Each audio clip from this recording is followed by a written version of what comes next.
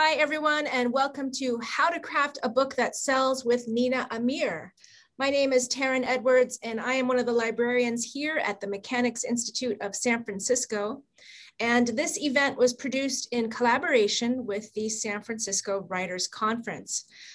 Together, we strive to provide learning experiences for writers at a low cost or free. Most of our events are free. And I just want to thank those of you who chose to support this event by paying what you could. And let me just say, it really does help us do more, especially in these challenging times. So thank you. For those of you who are unfamiliar with Mechanics, we are an independent membership organization that houses a wonderful library, the oldest designed to serve the public, the general public in California. We're also a cultural event center and a world-renowned chess club that is the oldest in the nation. Right now, due to the pandemic, most of, or all of our events are virtual, but I encourage you to consider becoming a member with us. We hope to fully reopen soon with face-to-face events, but membership is only $120 a year, and with that, you help support our contribution to the literary and cultural world of the San Francisco Bay Area. So our speaker today is Nina Amir, who is a regular both at Mechanics Institute and the Writers Conference. She is a certified high performance coach who specializes in helping writers with their journey to successful authorship and personal development. She's written 3 traditionally published books for aspiring authors, including How to Blog a Book, the Author Training Manual, and Creative Visualization for Writers. All of those books are at the Mechanics Institute's library. She also has published a host of self-published books and ebooks, including the Write Nonfiction Now series of guides. Nina has devoted her career to supporting writers, and with that aim, she founded the Nonfiction Writers University, the Write Nonfiction in November Challenge, and the Author of Change transformational programs. Most recently, she opened the doors to the inspired creator community, which provides nonfiction writers with group author coaching, personal and spiritual growth coaching, and ongoing writing and publishing resources. Meanwhile, she finds time to work on 2 books, one of which is about writing for change. For more information, please visit her website, which is ninaamir.com, and I will put that in the chat space while Nina gets talking. And the way it's going to work today is she is going to present her knowledge to us, and then we'll take questions. So please post these in the chat space, and when she's finished, I'll make every effort to pose these questions to Nina, and hopefully we'll find some answers for you. So thank you very much, Nina, for coming out on this beautiful day, and happy Friday, everyone. Thanks so much, and let's get started. Well, as always, thank you, Taryn, and I'm honored to be here presenting again and thrilled to talk about this topic, which I think is so important. So for everybody, I'm going to do a presentation first. So I will actually be sharing my screen with you, and Taryn will be watching for questions. You can raise your hand or just type questions in the chat, and we will get to them all. If there's something super pressing, Taryn will call it out for me, as I'm talking.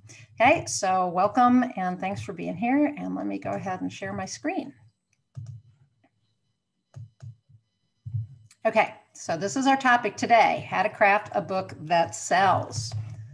If I can get it moving, there we go. All right, so what I see most often is that most writers get an idea and they get very excited about that idea for a book or an article or a blog post, but let's just stick with books today. So they get the idea, the light bulb goes on, and they have this idea. And the first thing they do is they run to their computer to begin writing the book. They produce a manuscript, and then they expect for it to be a bestseller. But more often than not, they get disappointed because that isn't the best process.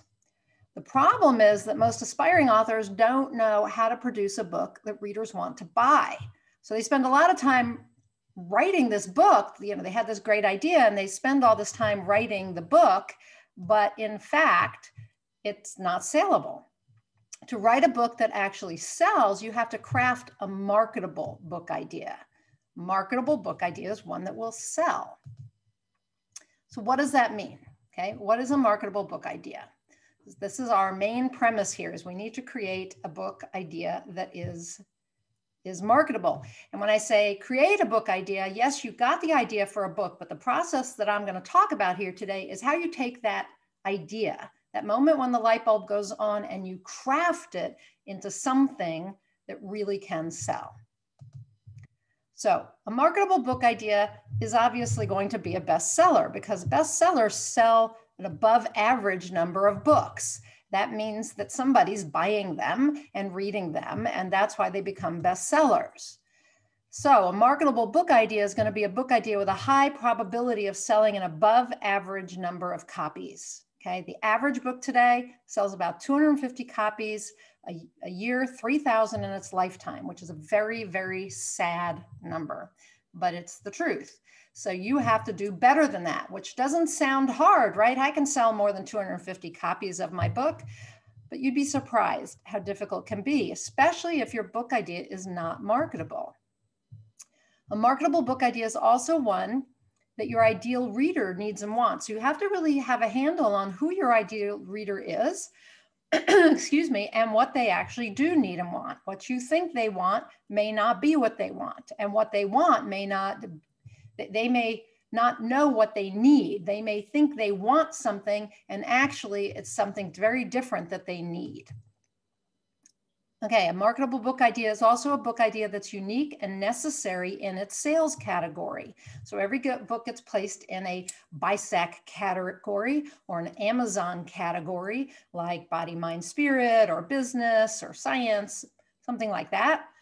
And you want to know that your book is going to stand out there. So it not only needs to be necessary for your readers, it needs to be a necessary addition to the category itself, okay? Something that hasn't been written before, that is different, and that's gonna fill, as we say, a hole on the bookstore shelf. It's also gonna be a book with a large market. Now I say that because the larger your market, the more potential you have for the book to sell, right? There are more people to buy it. But there are some niches that are small, and you can write for these smaller niches and actually sell a lot of copies and have a bestseller and do really well.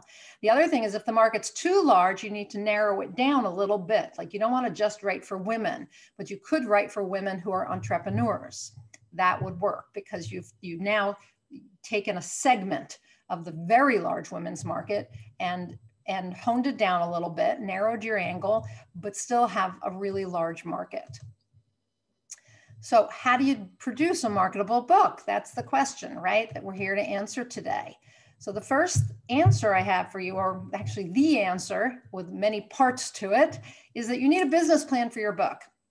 Okay, you need a business plan. So us creatives have to put on the business hat and actually create a plan, a business plan. Now, a book proposal is what the publishing industry uses as a business plan for a book. If you're writing nonfiction and planning to traditionally publish, you probably have figured this out, that you need a book proposal, right? But every book that's accepted by a traditional publisher, the acquisitions editor and the team there, they produce a business plan. And what they do is they take a lot of the information that's been provided in the book proposal by the author, they put that in their business plan, because it's a necessity to know the market and to know the competition and on all of these things. So this is where you start. Now, if you're going to self-publish, you probably, don't go sign out of our webinar today, because if you're going to self-publish, you need a business plan for your book too, because you are the publisher, you are the acquisitions editor, you are the person making all the decisions, and you're the one investing your time and energy and money into producing your book. So you want a business plan too. So don't think this is just for traditionally published authors. Today's presentation is for all of you, no matter how you plan to publish. The reason that everyone needs this book proposal, or we're just going to call it a business plan, okay? I will tell you the parts of a book proposal as we go forward, but we're really focused on just a business plan. This is an informal document for you. And what it does is it's going to help you determine the marketability of your idea, whether your book idea can actually sell.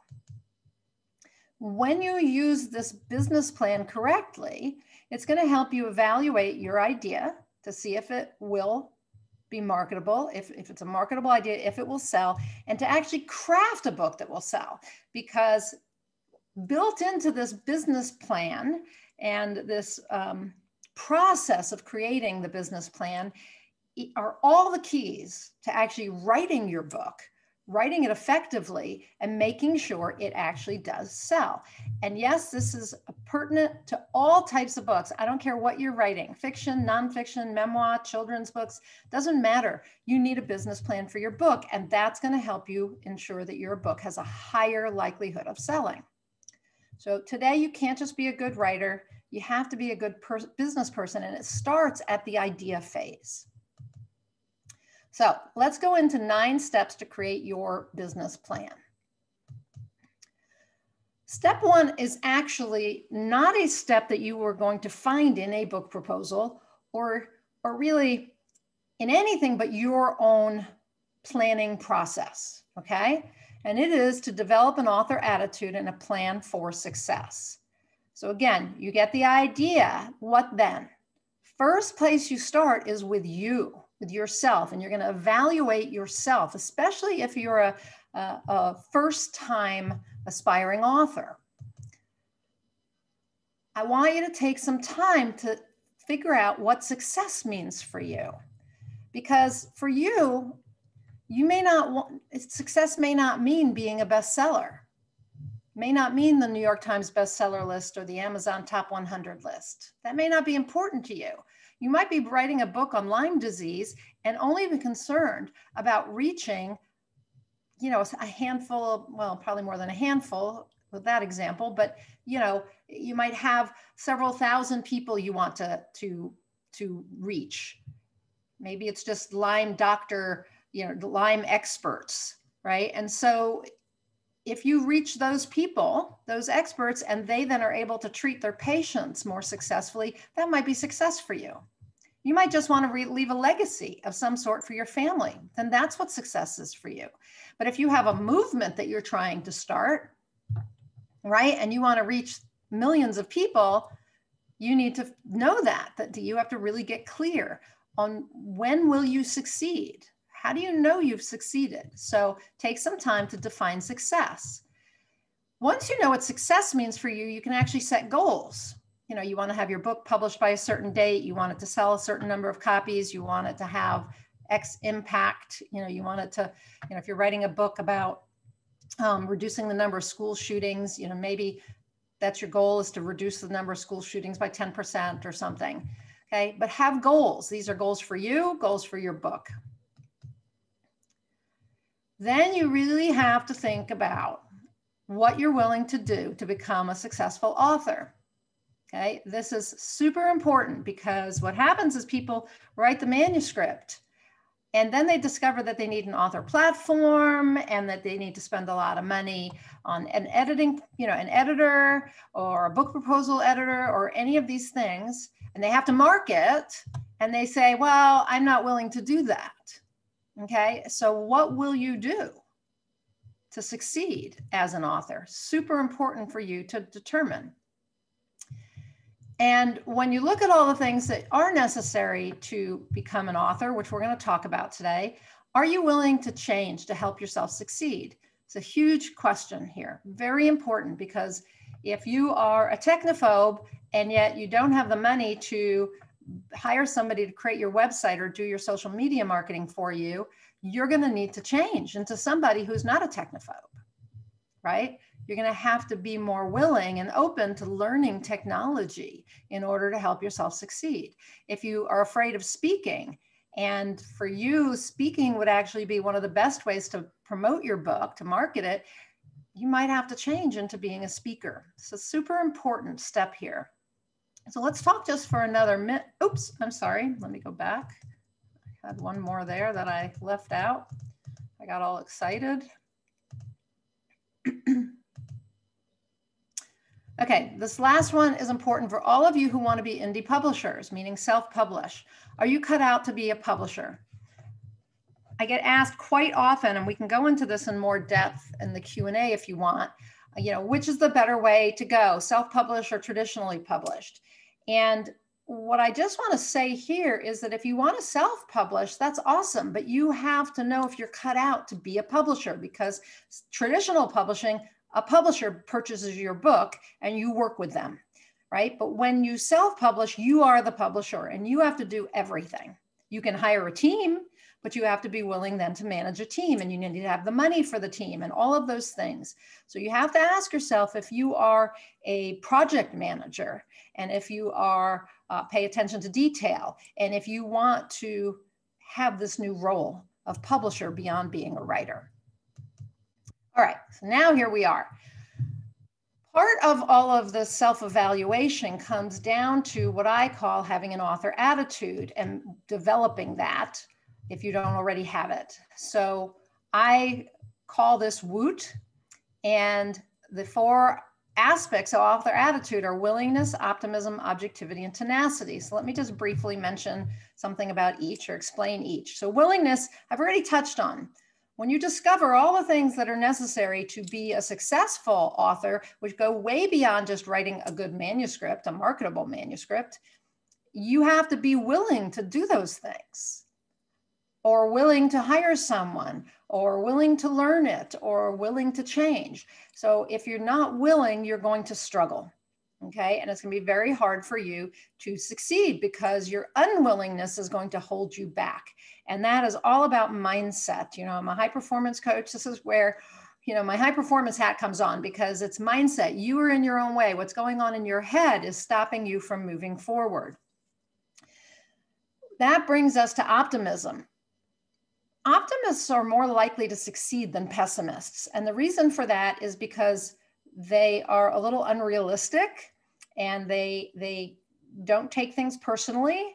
And so they, if they get rejected by a literary agent, or they get bad, they get some bad feedback from the editor on their book, they just say, well, I can change, and I can change the book.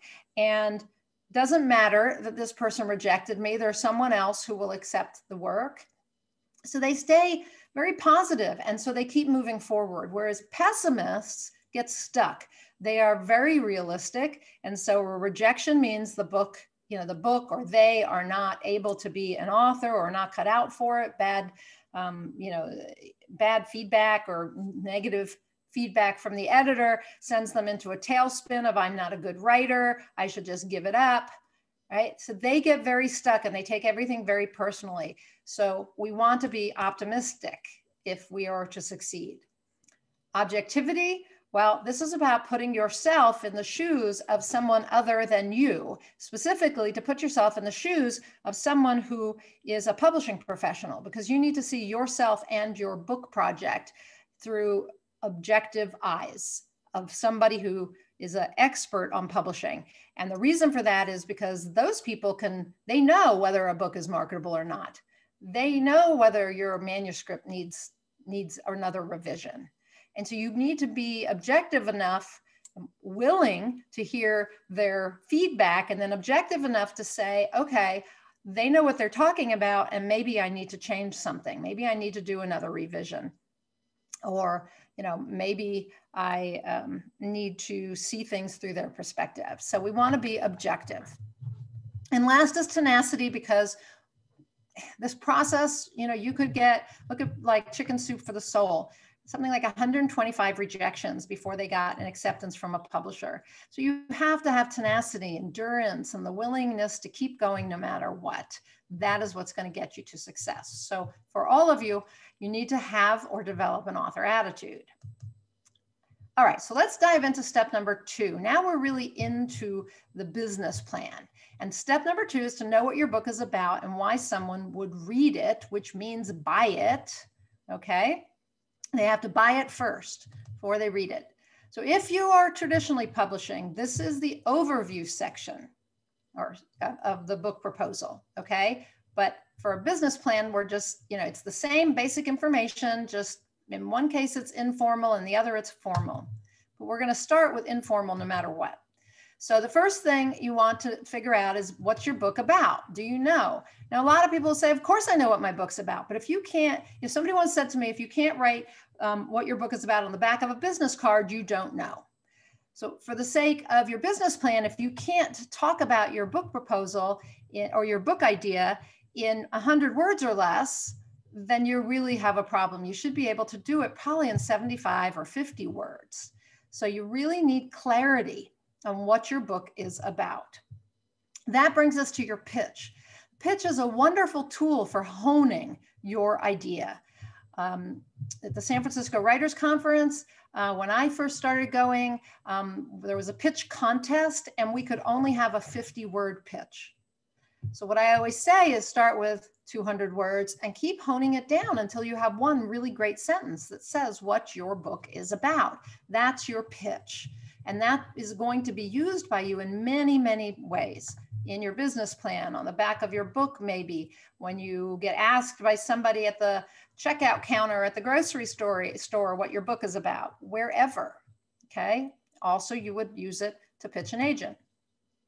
You also need to know your book's benefits. Every book has benefits, even novels. Look at the descriptions of novels and you'll see that there's always something that, for instance, the main character is learning during the course of the book or learns by the end of the book. That's a benefit. And when you read it, you get that benefit too. So a memoir, a novel, children's book, nonfiction for sure, they have benefits. So you're going to make a list of benefits. So you write the pitch, make a list of benefits. Okay. This is just the basics of your business plan's overview. Then you need to really think about whether you can provide a compelling reason for someone to read your book. So what's the why? Like when somebody says to you, what's your book about? They don't really want to know. They want to hear the pitch, but only if it tells them what's in it for them. That's all they care about, is why they should read this book. What are they going to get out of it? That goes to the benefits, right? But beyond that, think about what is it your readers need and want? What are they struggling with? What are their pain points? And how is this book going to help them? Now, if you're writing a novel, you're probably thinking, well, that doesn't make any sense to me, but it does, because somebody who picks up your book is going to want, your novel may want to read something about somebody who is going through something similar and comes out the other side. The same with a memoir, or they might want to be inspired. So that's a compelling reason to be inspired, or they might want to be transported to another country or another planet. These are compelling reasons. Okay, step number 3 is to analyze how many people really might buy your book.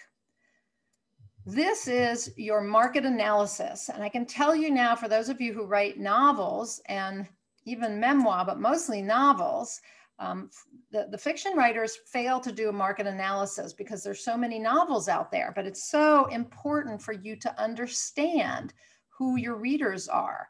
You think that because there are so many people who read novels, that doesn't matter, and oh, I'm writing, chick lit or sci-fi, and I know that the people out, the people reading that, they're my market, okay? And that's great, but you might want to get a little more detailed about who exactly might want to read your book. So the question here is, do you know who your readers are and if a market exists for the book idea? So if it's sci-fi, okay, great. There's a big market for sci-fi. We know by how many of the books sell, right? But what is your book really about? Do you know? And if you know, do you know whether the readers of sci-fi are going to be interested in your topic? So, really drill down. And what is the size of the market? So you could start, if we're going to stick with sci-fi, with what is the size, how many sci-fi books sell every year? That gives you an indication of the market size. For nonfiction, you might be looking at how many, if you're writing a book on camping, let's say, you can see how many books there are out there, how many campsites there are, how many people go to campsites, how many people are subscribing to camping magazines. This is really all about numbers, because a traditional publisher wants to know how many people might buy the book. That's what they're looking for, okay? If you're self-publishing, you want to know the same thing. How many people might buy your book? And you really have to get clear on who your ideal readers are. You can call this your avatar if you like, but who is it who would read this book? If you picture in front of you a reader, your ideal reader, who is it? Is it a man or a woman, or could it be both? Could it, is it, what's their age group? What's, so the demographics, who is your ideal reader? And then you have to do the analysis. Do you have a viable market? Do you need to increase the size of the market or decrease the size of the market? So I talked about the women's market, huge. Most women, women are the largest market for book, they're the book buyers. They are the largest segment of book buyers, but you would want to write for women entrepreneurs or women, stay-at-home moms or whatever it is, right? So you hone it down and you make it a little narrower. You could also do it, say women entrepreneurs between 20 and 40, right? Now you're getting a little slimmer, but it's still a big market. But you might also have to go bigger. So I had a book that was, I was marketing long time ago, that was a book on the Jewish Sabbath. I had one publisher say, could you expand it to talk about every religion that has a Sabbath? I had somebody else say, can you narrow it to women? Instead of, just Jews, could you narrow it to Jewish women? So these are all ways to work with your market to make sure that it's viable. Okay, step number 4 is to compare the competition and discover if your idea is unique and necessary. And here is where I often find that the novelists fall down on the job, because there are, as I said, so many novels, and they decide their book idea is unique, and they just plow into it without stopping to see what else is out there, or even to look at the trends.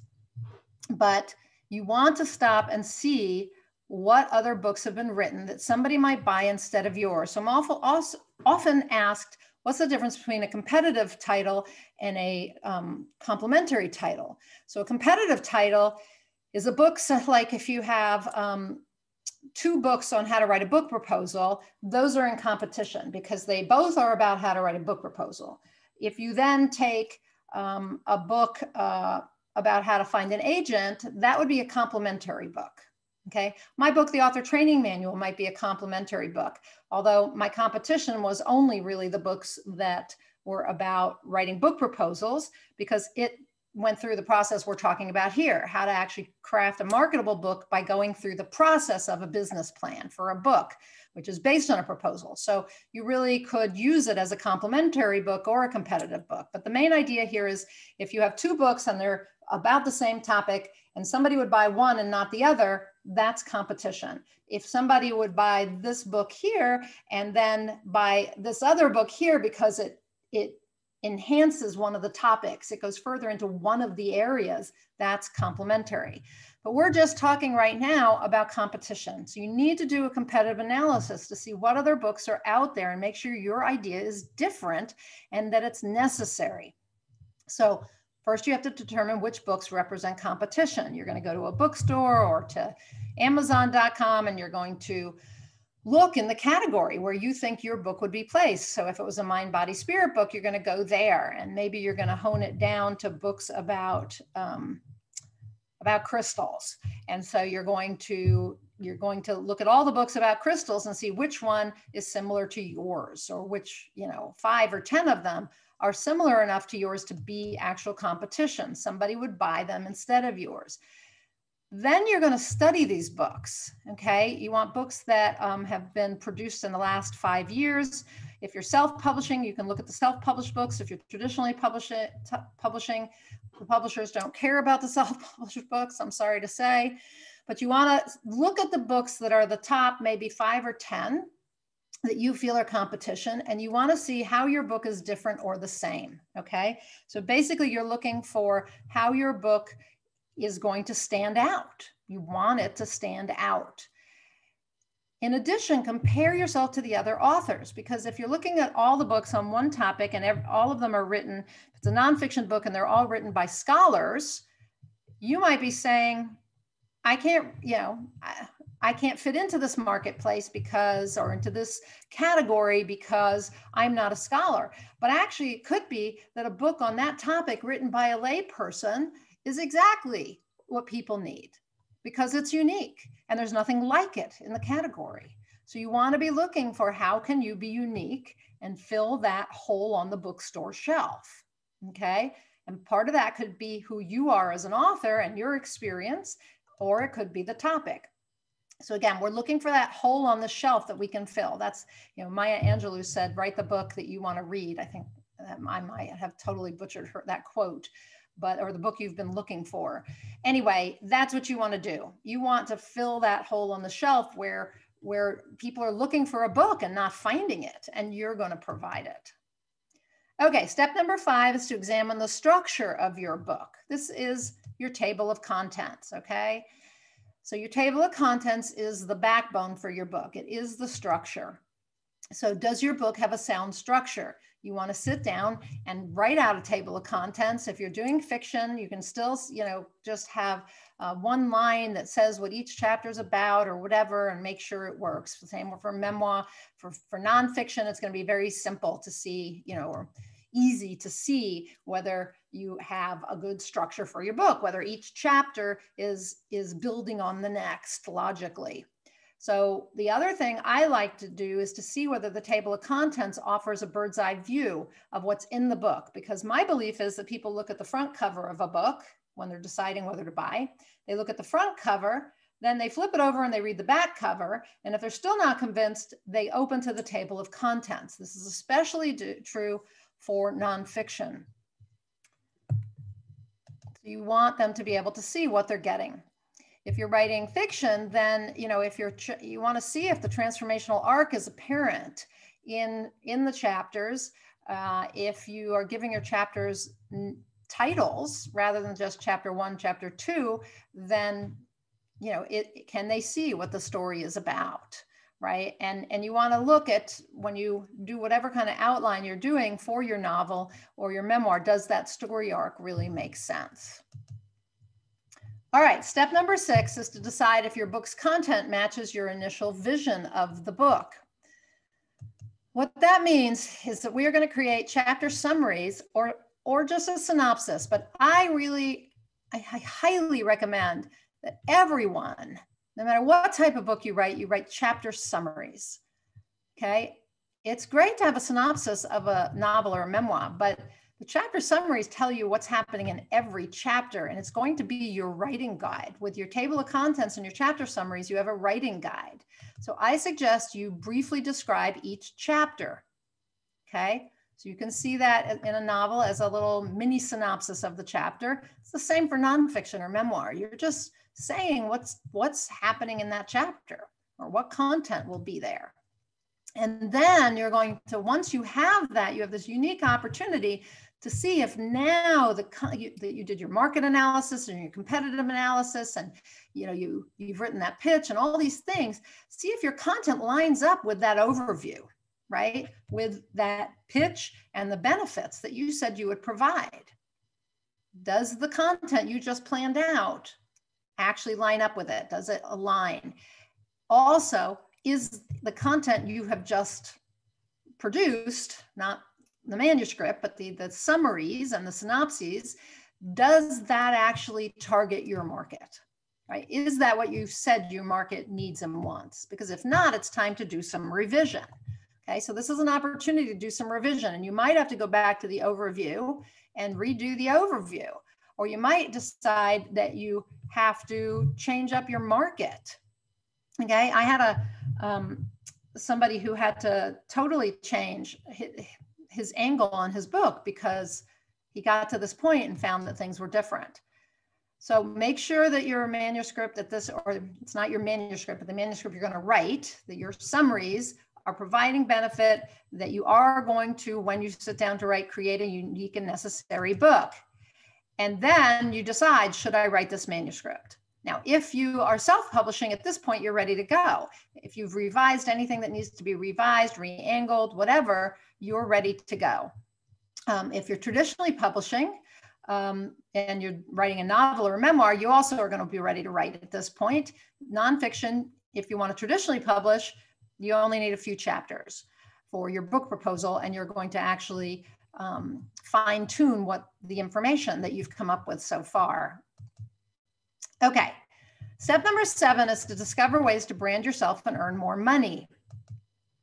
This is where you start thinking about spin-offs and sequels and series, because the more books you write, the more books you sell. And traditional publishers are not looking for one book wonders. They're looking for people who have actually produced, are going to be producing more books. So your author brand can be built with books, one book after another, that let people know who you are. So if you're writing on a specific topic or a specific theme, you can actually build brand with more than one book. It's also important to think about whether you can write in more than one genre. So, you might be writing fiction, but what would happen if you took whatever your expertise is and popped that over into a nonfiction book? And what if your fiction book's related? You actually would then have a way to go out and be speaking and marketing related to your area of expertise, which actually helps you market your novels.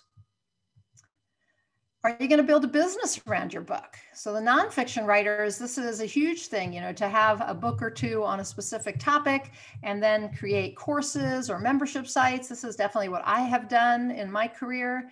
So books don't tend to, unless you become a New York Times bestseller, books don't tend to, well, that's not the only case. I'll just qualify that. But for most authors, books we don't get enough income from them to pay our mortgages. So we build businesses around our books. So is that something you want to do?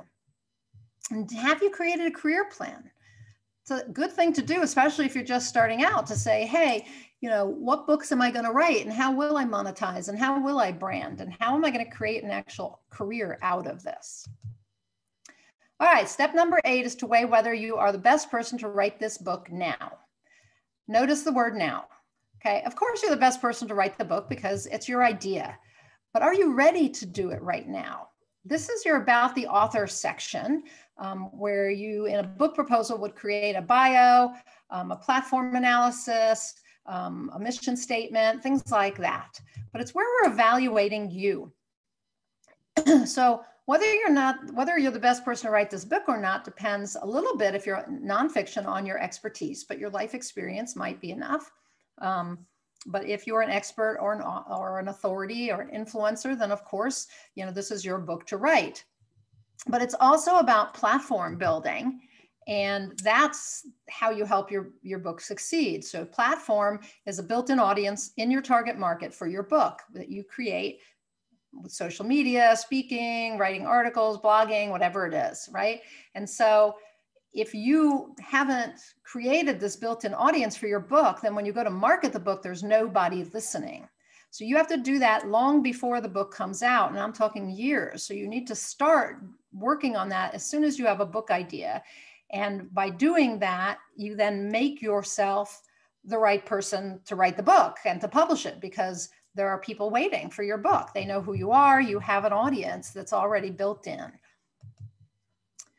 So that's the author platform, okay? So You need to have that in place. You need to be willing and ready to do everything necessary to market and build platform, all of that.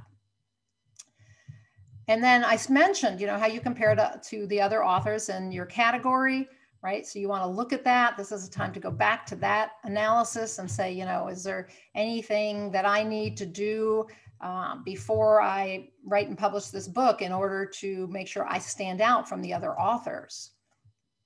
And then last, do you feel compelled to write this book? So most people write because they feel compelled to write, right? They get inspired. But you might want to ask yourself if you have a mission.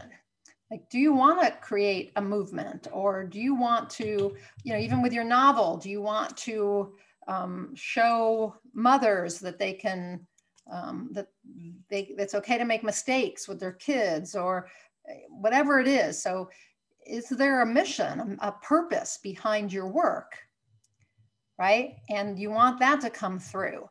And that, if you have a mission and a purpose and you feel compelled, you're more likely to do what it takes to help your book succeed. And the last step is number 9, to gauge if you make a good publishing partner or indie publisher. This is your promotion plan, or some people call it a marketing plan. And this is where you're going to take some time to determine how you can help sell your book. Okay, it's basically a bulleted list of just everything you're going to do, or you can number it or whatever you want. This is just your business plan, but all the ways in which you can help sell your book. So do you know how to actually target your market? You have a target market, but how do you target them? How do you actually get your book in front of them? Do you have a promotion plan? How can you put your author platform to use with your marketing plan? Because that's why you built it, is to help you sell your book, right? So do you know how to put it to use? If you built a Facebook group, what are you going to do in that Facebook group? Or if you've been building it in a Facebook page, how are you going to run ads? What are you going to do? So you built this platform. How will you use it? All right. So what now? You've done these 9 steps. You've created a business plan for your book. It's probably not polished up in a book proposal yet, or it shouldn't be. At this point, it should be informal no matter how you're going to publish. So what now? What do you do with all the information? You're going to get creative, and you're going to craft the best possible book, one that's going to sell. So let's look at that. You craft a marketable book by potentially changing the book's angle. Maybe you discovered that the book needs to be angled differently, right? Maybe you have to refocus your content on a new market. Like I said, I had a book idea that, was suggested that I focus on women. I had a client who, he wrote a book that was for single parents. And the more we discussed it, the more it turned out that some of the parents were, or maybe it was single mothers, but some of them had spouses who existed, just weren't involved. Husbands who worked and traveled and weren't involved in parenting, and they felt like single parents, right? Or wives who did the same, whatever it was. So he had to change both the angle and the content for the market so that he could actually be talking to a much broader market. Can you target your current market in a different way? Is there something else you could do? Would a podcast help? Would YouTube videos help? You could put special features in your book, which could be, a workbook element, or meditations, or I don't know, any number of things. Can you develop some themes? So maybe you want to have a theme that's running through all your books, so that helps you brand yourself. Or maybe you want to develop themes that draw on your expertise. Again, develop new ways to promote. Always be thinking of new ways to get in front of your readers, because the more you get in front of the readers, the more books you sell. And we're talking about crafting a marketable book, but now we're at that point where, you have to, once the book's out, you have to be getting it in front of people all the time. You might want to consider whether you need a different publishing option. Maybe you thought you'd be a self-published author, and now you're thinking maybe I should be a traditionally published author. Maybe that would help my book more. Maybe I have a big enough market and a big enough platform that maybe traditional publishing would be a better route for me than self-publishing. Or vice versa. Find new ways and places to build platform. Create strategies to brand and monetize your book. All of these things are things you can do once you've done your business plan. So I'm going to leave you with a challenge. If anyone who knows me, I always end with a challenge, and that is to develop that business plan for your book. I know you don't want to do it. I know you're creative and you just want to write your book, but develop a business plan for your book so that you craft a book that sells. So that is it for our presentation. I'm ready for questions. I'm going to leave this up for a few minutes. I actually will put this up again, but this is how you contact me. These are the programs I have. And if you're looking for my books, you can get them at booksbyNinaAmir.com. And now I will let Taryn take over and take us to Q&A. And I don't know if we can leave this up, Taryn, for a little bit, or... We can. Am I on the screen right now? I see you, yes. You see me, but I don't see myself. That's weird. I see you in a little, like in just a little box. Okay, that's fine. Now it just says Mechanics Institute. And I'll take this off in a minute. I'll just leave this up for a minute and then I'll take it down. Okay. Yes, thank you so much. That was so much information that I'm a little bit behind here.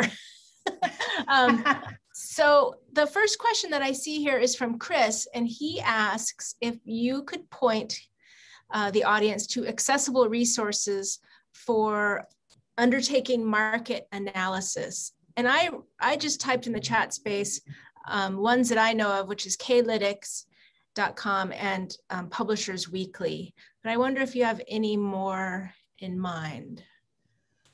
No, you know, what I teach my people in my programs is to go, well, if you're doing market analysis, this is really a research project on Google.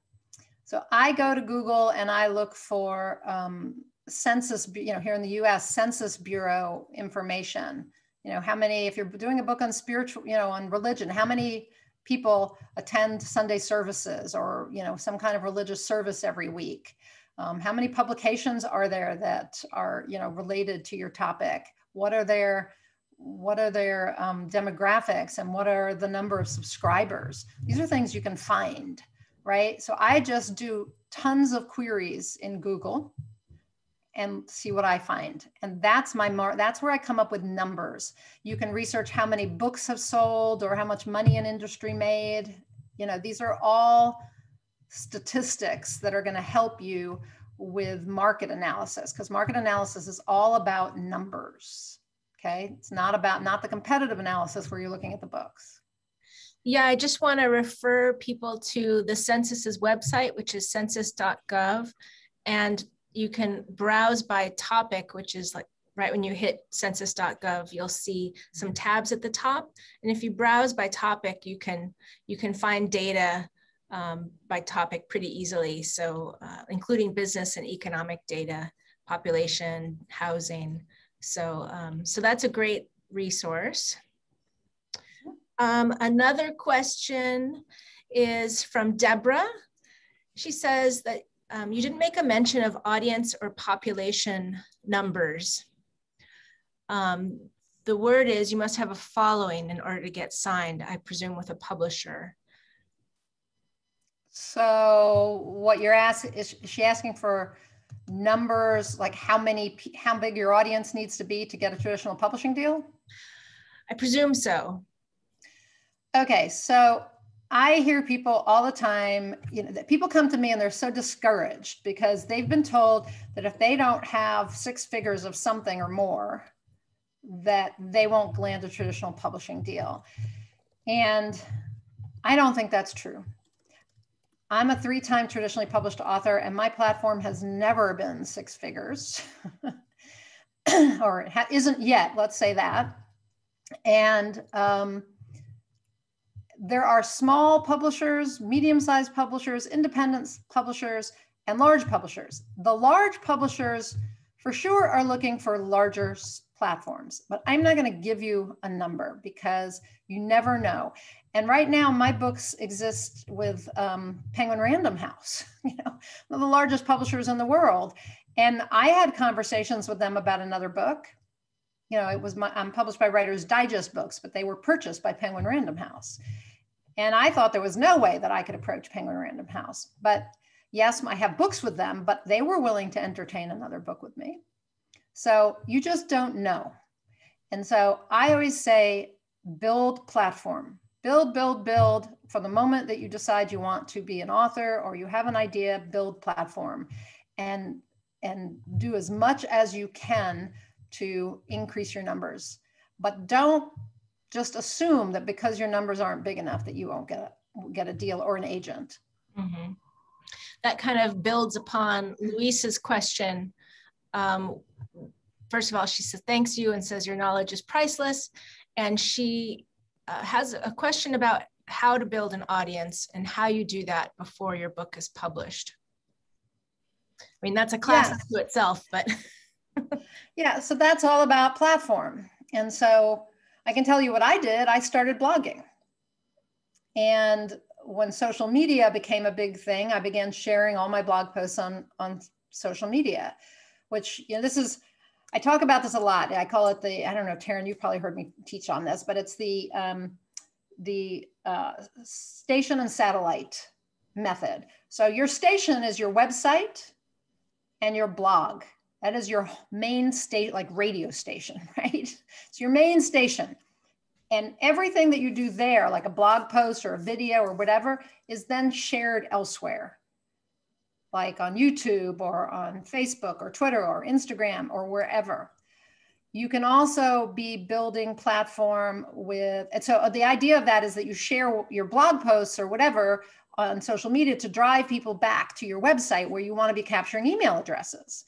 But you're also doing it in order to get people to follow you because people will share your work, right? Share your blog post or your video with other people, and that will get more people to like your pages or sign up for your email. But you can also be podcasting. You could be doing some kind of an email, newsletter. You could be having a YouTube station. You could be doing something, having a weekly Clubhouse show, which I don't know that much about Clubhouse yet, but, so there's so much you could be doing. And you have to decide what you like to do or what you are willing to do and what your audience is looking for. Like, are they listening to podcasts or are they on Clubhouse? And then find things to do and to share that are related to your content. And that goes for novelists too. Best if you can share things related to content. Well, these thoughts of yours relate to Catherine's question, which is, which comes first, your brand, your book, your website, or should you develop these all at the same time or one before the other? Sounds as if they kind of organically grow together. Once you have a book concept, you start to build your brand while you're writing your book. And at the same time, you're building your website so you can put all these ideas into a form that your potential readers and your audience can start to enjoy before you finish your book. Yeah, that's one way to do it. I mean, the other is, especially for nonfiction, well, really for anyone, I was going to say only for nonfiction, but for almost any author, you can sit down and plan out your career and say, how do I want to be known? See, that's branding, is how do I want to be known? I want to determine how I want to be known as an author. And then you could plan out your books from there. Right? And you could plan out your website and all of that. Now, for most of us, it changes over time. Like if anybody has known me for a long time and you've been to my website recently, it looks nothing like it did a year ago, right? And the message on it is totally different. Now, if you go to writenonfictionnow.com, it still looks the same, and how to blog a book. So I have 3 sites. So those look pretty much the same, but my main site, ninaamir.com, has changed because I've changed. And actually, I set out to write books that were about personal and spiritual growth. And then I got sidetracked writing and publishing about writing and publishing and blogging. So now that I'm like, okay, I need to show back up as, who I set out to be as a writer, my website changed. So branding can change. There are people like Michael Hyatt who changed their branding. I don't know, he's changed it probably 5 times since I've known him. So I think things evolve, but the way I usually suggest to do it is to get a website up, okay? So the website should, as soon as you decide you're going to be an author, you should have a website. You can revamp it and whatever as you go, or you can plan things out and create it that way. Branding is going to come out of that. Branding also comes out of the books, like I said. So for me, I like to see somebody's book, how many books are you going to write? Like, what do you think you're going to write? And how can we tie them all together? Like, what's the thread that runs through them all? That's your brand. That's who you are as a writer, whatever that theme is or thread that's running through everything. So it can happen organically. You can be a planner and do it all in the beginning, or you can do it as you start to write. But it all needs to get going. And I really think that it's a mistake to wait till the last minute to have a website and a brand and all of that. Right, and you cover that really nicely in the author training manual. Yes. So I think and that is required reading. I don't have it here. Right, hold on. Yes, this is my kind of thumbnail book version. But yeah, and today's whole presentation was based on this book. Yeah, So that really is required reading for anyone thinking about starting a writer's journey, I think. So related to that, Tom has a question about how you manage your platforms, your brands. How do you keep them from overlapping and diluting the other audience? Or, personally, I think they kind of all meld together. But do you have any tips on keeping parts of your life separate? I don't keep, well, I mean, I keep a little of my life separate, but I just don't share what I don't want to share. Like what I don't want public, I don't share. But the rest I make public because I've tried lots of different things. And, if you're talking about tools for managing it all, I mean, I actually use Buffer for my social media, and I have some plugins on my website that are sharing content all the time from my blogs. But I try to be branded across all my sites. And right now I'm not super well branded because of the changes in my main site, ninaamir.com, but I'm just having new banners made. So basically what I've always had up until now is that all the headshots, all the banners on all the social media are all branded so that it's me. Like they all look similar. And so in another couple of weeks, that'll be the same again because I'm having them done. So I have, I once heard Guy Kawasaki, who wrote the book Ape about publishing. I can't remember the full name of it, but I'll look that up. What's that? I said, I'll look that up. Okay, yeah. So I heard him speak one time at, I think, Blog World or something. Anyway, and he said that he likes to have an approach, the word for it is not coming to my head, but an approach with social media where you're everywhere, but you aren't like active. You have content everywhere. So no matter where your audience might be, they're going to find you, but you choose the social media sites that you like the most or where your audience is the most. And that's where you're most active. So for me, I'm on Instagram and I'm on Facebook. I share on Twitter all the time. There's, like I said, I have a plugin that's got content flowing on Twitter, but I don't spend a lot of time there. So I'm on LinkedIn, and I spend a little time there, but not a lot. Probably I should be more. But so you pick and choose. But I like that idea of be everywhere so people can find you, but pick and choose where you really spend your time. Great. Let's see what else there is here. If I didn't answer a question, pop something in the chat again, and I'll elaborate if you have a follow-up. I think we have answered all the questions. I don't see anything. Oh, here's one. Oh, no, just people saying they have to pop off.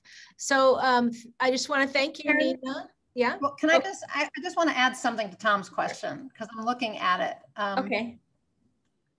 How do you keep them from overlapping or competing? So I just want to be clear that your social media platforms don't compete. They can and should overlap. Like if you share something on one platform, you should be sharing it on the other. Although on Facebook, you have, you could have your profile and have that be private and not have anyone there at all and have a page that's professional. So you could differentiate there, but they're not going to dilute the audience. Matter of fact, some of your audience is going to go from one, like my Facebook audience goes to Instagram. And I have Twitter audience that have followed me to Facebook or to LinkedIn. Sorry, Taryn, I just was reading that and thought I could probably add a little more.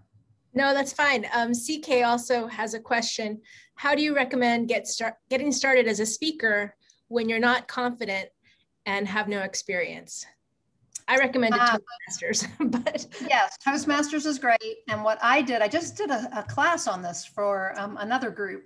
What I did was I thought speaking before the book was like the chicken before the egg. And I remember Mike Larson telling me, go out and speak, go out and speak. And I was like, yeah, but I don't have a book. Like, who's going to want me to come speak? So what I did was I created what are called booklets, saddle stitched books. And you'll often get them from, like, in the mail, you'll get an envelope that says free book inside. When you open it up, it's a little tiny book, that's been stapled, saddle stitched. And so I took my bigger book ideas, many of which still need to be written, and I consolidated it into a little booklet. And I said, I'm the author of this book, and I actually would get them printed and bring them with me. And I went to small venues. And the first place I spoke was a church, not about an hour and 20 minutes from where I live. It was a New Thought church, and they had a theme every month, and they would bring me in about once a quarter. Excuse me. And I had to show up and speak on their topic. And I would prepare, but I would show up with 3x5 cards, sometimes bigger. I can't remember the size, 5x8 or something, that had bulleted notes. Well, first it was like a lot more content. There were a lot of them. And then I began to whittle it down. And I got more comfortable. And I went from that, where there would be maybe anywhere from 5 to 15 people, to a group of 25. And then from that to, a group of 50. I remember the first time that I spoke at the opening session of the San Francisco Writers Conference, and it was everybody, like, I can't remember, 400 people or something.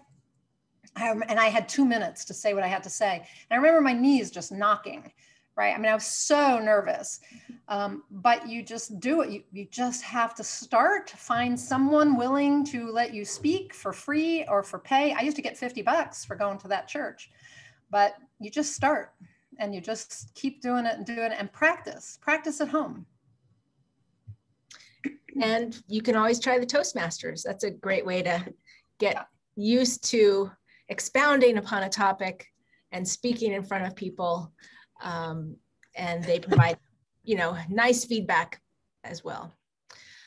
Kathleen has a question. What if you write different genres and speak to different audiences?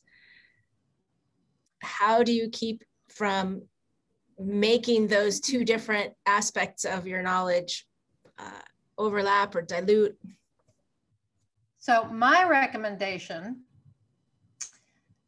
I sit down with writers and I say, okay, so you're writing fiction, but if you were going to write nonfiction, what would you write? Or, okay, you have ideas in both. Let's look at all those ideas. So for you, Kathleen, write down your novels, write down your nonfiction books, and look at them and see if there's any way to create a thread that runs through them.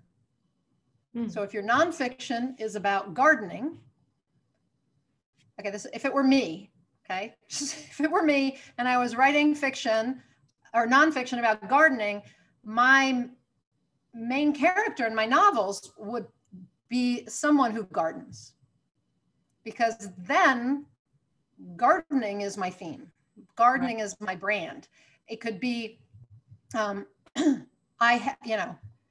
you want a tagline on your website. So really your branding as an author, I just don't want your website to just say Joe Schmo author. I was like, okay, big deal, right? Somebody gets to a website, you have 6 seconds to get them to stick around. And if they go away for good. So I want you to have a tagline. So when they get there, they know what you do for them. So, you could say writing books that plant seeds that grow in your mind.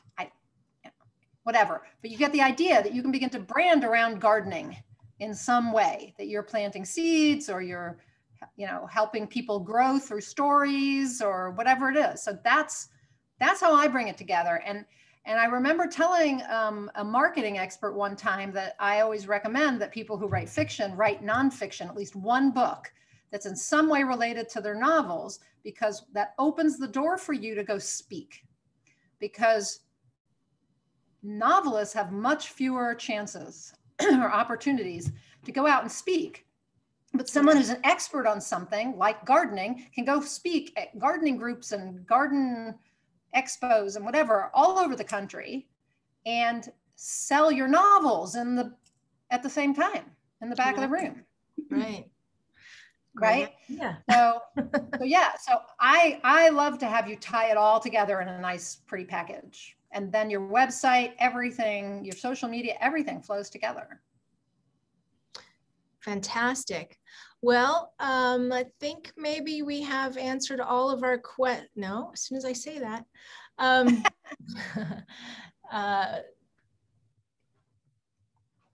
Dee suggests that even if there's no through line, you could always use a pen name. And even if that pen name was just your nickname, I see it's really more of a comment than a question. Great. Well, thank you for that comment. I understand what they're saying. So I'm not a big fan of pen names because you can't promote under a pen name.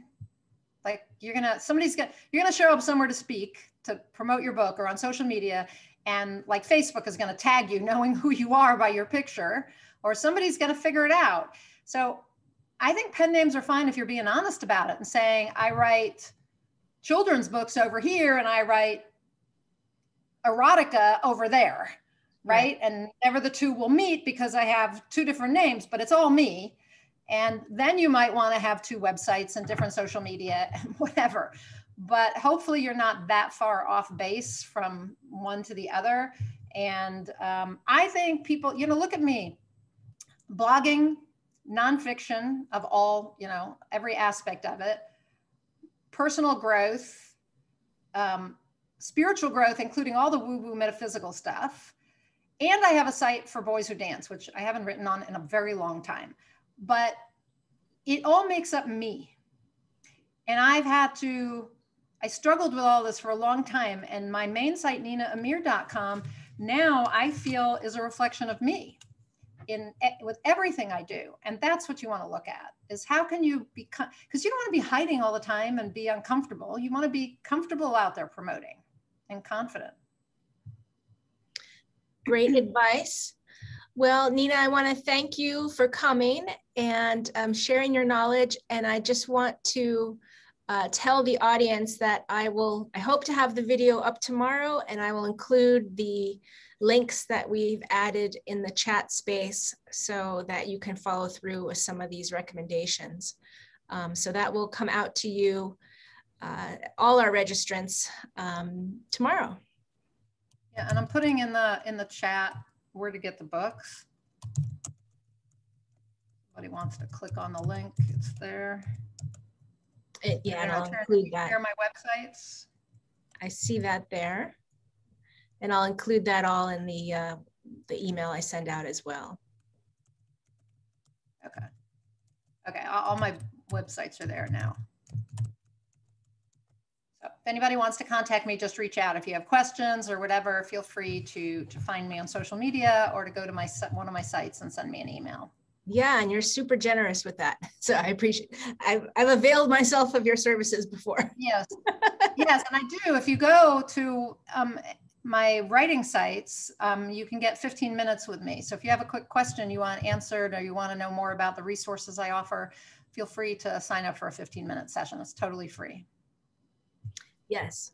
All right. Well, thank you. And thank you all. And I hope you have a great and healthy weekend. And we'll see you around in this virtual space again, I hope. Yes. Thank you so much, Taryn. And thank you, everybody who attended. All right. Bye-bye. Bye.